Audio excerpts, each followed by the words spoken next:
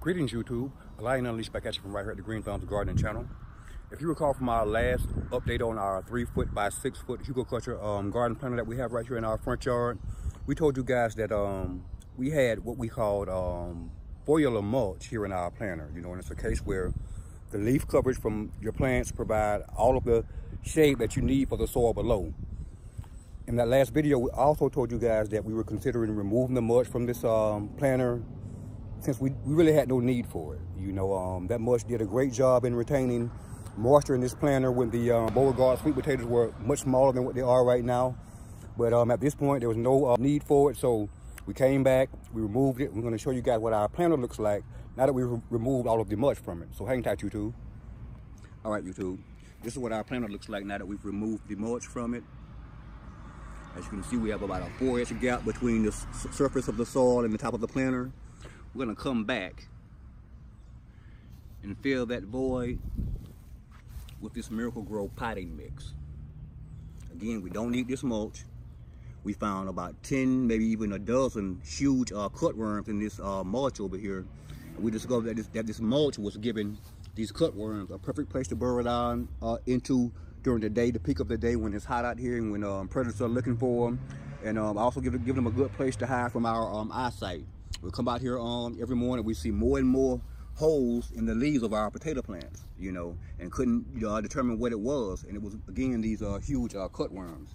So by removing this mulch, which we think contain most of the cutworms that were over here in this planter, we're hoping to reduce the amount of damage in the future that we see from our potato plants here. And again, we're going to replace what we took out of the planter with this over here. So we'll bring you guys back for that step once we have that done. Hang tight, YouTube. All right, guys. So here's what our 3-foot by 6-foot Hugo Culture garden planter with Beauregard sweet potatoes looks like. Now that we've removed all of the mulch over there in that container and all of the subsequent cutworms that we found in that mulch, and replaced it with this Miracle-Gro garden soil here. What we're gonna do now is simply spread this mulch out over the soil, just lightly spread it out here in this bed, even it out.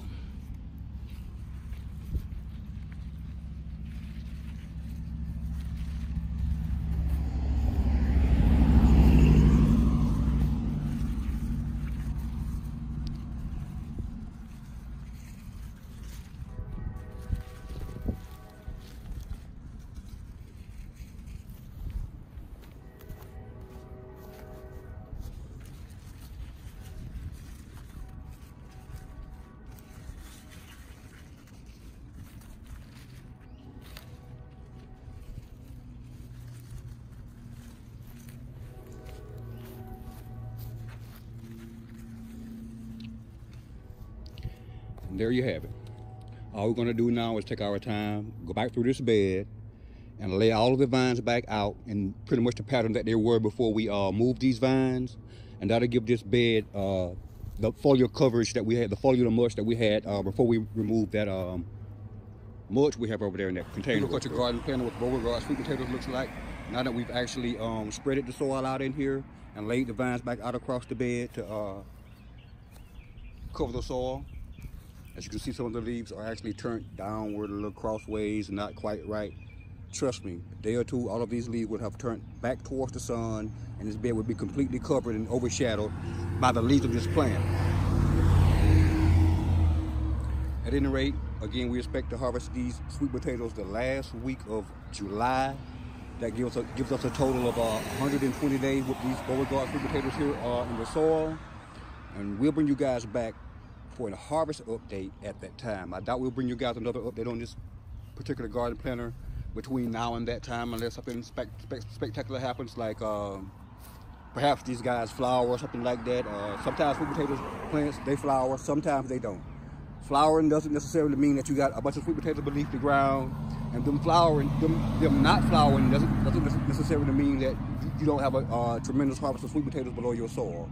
So don't let your sweet potatoes flowering or not flowering give you an indication one way or the other as to how well you did. You won't know that until you actually cut these vines off and begin to dig in the soil. At any rate, YouTube, If you like what you see in this video and you're not already subscribed to the Green Thumbs Gardening channel, press the subscribe button beneath this video, the like button, the notification button, and share this video with your friends and family if you don't mind. We really would appreciate it. Thanks.